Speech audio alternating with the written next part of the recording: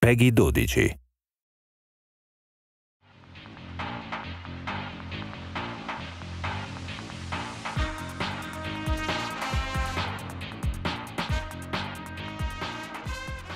On June 28th, 1985, I played Spy Hunter at the third annual Masters Tournament, which was a Guinness Book tournament.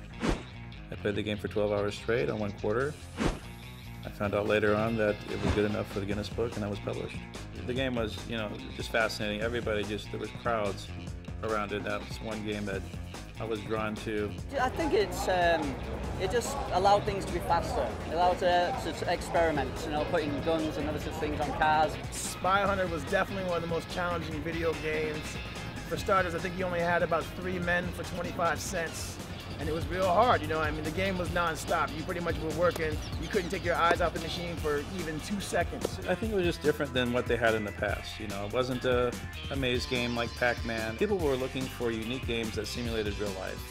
And this was one of them that did that very well.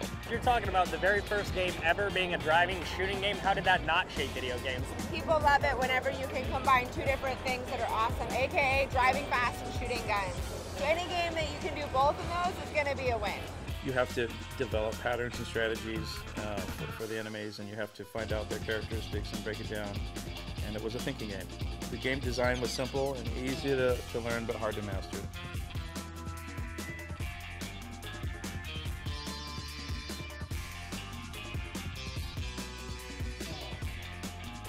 Atmosphere of arcades is something kids probably know nothing. It's a very dirty place.